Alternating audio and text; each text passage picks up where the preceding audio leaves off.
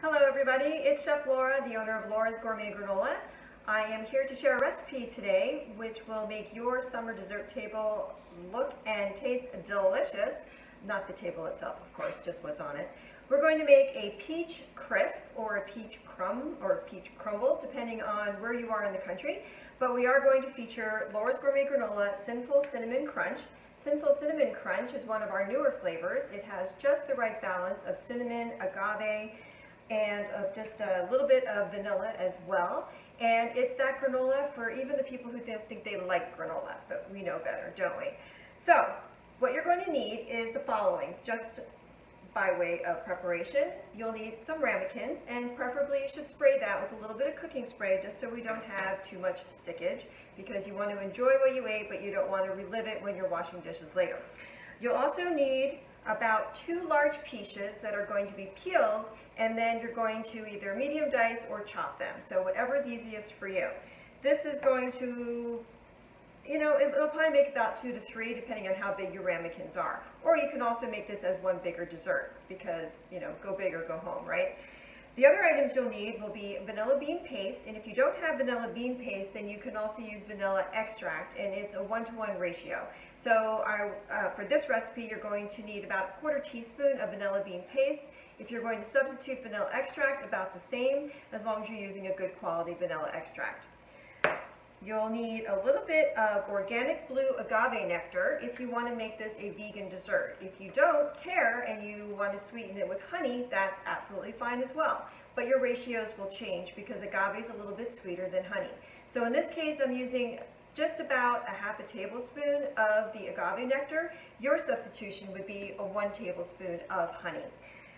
The last thing, and maybe the most important thing, as far as the liquids go, would be your amaretto. So you could use any type of amaretto you like, which is an almond liqueur. So you either pick what you already have, or perhaps you'll just need to go to the store. You don't need to buy a great big bottle. You can also buy them in that cute little bottle that makes you feel like you're setting up your own mini bar. In addition to that, what I have in the bowl is about a tablespoon of cornstarch. And the reason I am using cornstarch is because it's going to take all the liquid, even the liquid that's going to come out of the peaches, and it's going to help thicken it a little bit so I don't end up with this runny crisp cobbler crumble. Instead, I'll have something that's going to have more of a saucy nature to it. And we all need to be a little saucy when we're making dessert.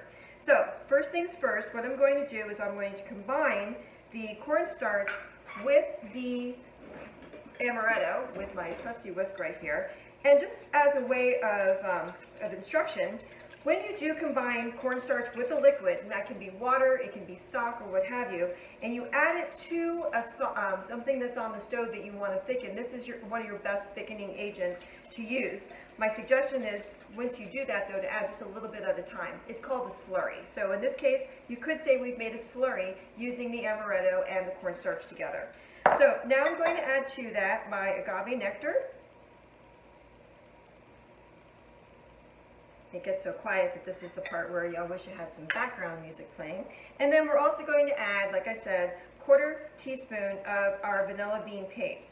Now, the other thing I love about vanilla bean paste is that it has the flecks of the pod in the paste. So you will actually see little flecks of vanilla bean in the liquid, which is fantastic. I already added a little pinch of salt into this as well, so now I'm just going to mix up all of these ingredients together, and then I'm going to add to this my peaches. Now you might be wondering, where does this granola come in? Well, don't worry, we're going to get to that in a second. So I'm going to actually use the spoon just to go ahead and very gently combine all of the peaches with the liquid that I just made in my bowl, okay? So you can see everything gets coated nice and evenly. And you can actually it almost seems like the slurry or the cornstarch is already doing its thing. Okay, so I have my ramekins here, so I'm going to evenly distribute this among all the ramekins. So let's see, that's 1, 2, like 3 heaping tablespoons here. Let's see how many this makes. I'm going to do the same thing here.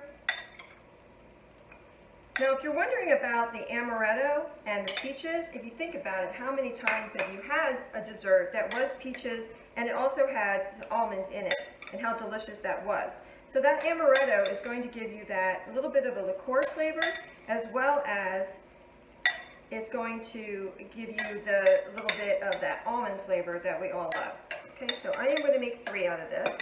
Now, this liquid is enough that if you actually had another peach and you wanted to make another ramekin, nothing's going to stop you. All right, this is where the granola comes in. Normally when you make a crisp or a cobbler or a crumble, you have to take oats and combine it with a little bit of flour potentially, and then also some sugar and some other items. Toss that together, bake it on its own, and then attach it to what you're going to be putting it on top of. In our case, we don't have to do that because the Sinful Cinnamon Crunch is already all those ingredients plus made for you. So now you just need to take some of that granola and sprinkle that right on top. And by the way, we don't want to be shy. So let's go ahead and do, oh, that's good, I think, a little bit more. So for each of these crisps, we're going to end up with probably about a 1/4 cup, which is equal to 4 tablespoons of granola. And I'm excited because there's just enough left for me to nibble on while these are in the oven baking. Okay, the last part of this recipe, best part, is that we just put this in the oven and we bake it for about 25 minutes at 350 degrees, or if you're using a convection oven, take your temperature down by 25 degrees and adjust your cooking time by about 10%. So I'll be using my oven for 325 convection, and it'll take about 20 minutes. At that point, we're going to have an absolute yum deliciousness, and I'll see you for dessert. So please give this recipe a try and make sure you comment and let us know what you think. Have a great day.